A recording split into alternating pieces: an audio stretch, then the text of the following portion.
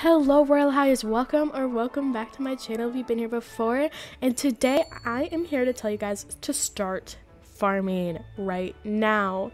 The reason why I'm saying this is because not because the Halloween update's about to go away, even though it is, so if you haven't farmed for that, but start farming for the Christmas update. It's about to come out, as in I think it's gonna come out around the 17th through December 3rd.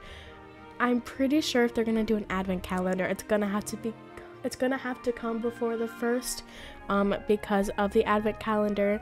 So yeah, so it's most likely to come out in late November. Now the reason why you're gonna need diamonds is number one, because of the advent calendar.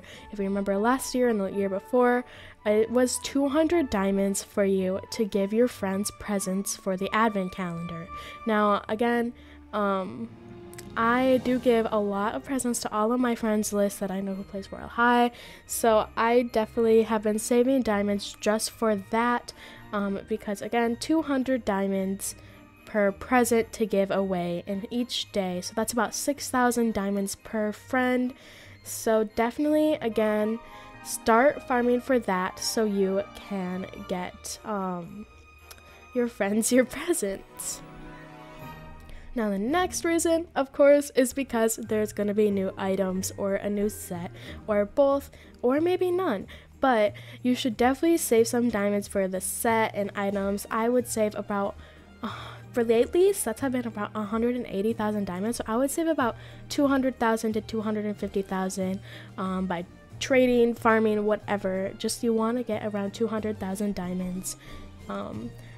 I mean, at least I would say about 150,000 diamonds, but definitely 200,000 diamonds for sure, just for that. So right now in total we're already up around 206,000 diamonds for this whole update. The next reason is if you're a Halo trader and a Halo person who tries to get every Halo, save diamonds for the Winter Halo 2022, right? Of course, we need diamonds for the Winter 2022 Halo, because at first, again, it's going to go up to like 5 million, but it'll die down, but you're still going to want diamonds to get the Halo. So only for people who are wanting the Halo, I would save about 2 million diamonds for the Halo, or I would say about 2 million diamonds, because each Halo that we've gotten so far has been worth about 2 million diamonds about 2 weeks later of it coming out.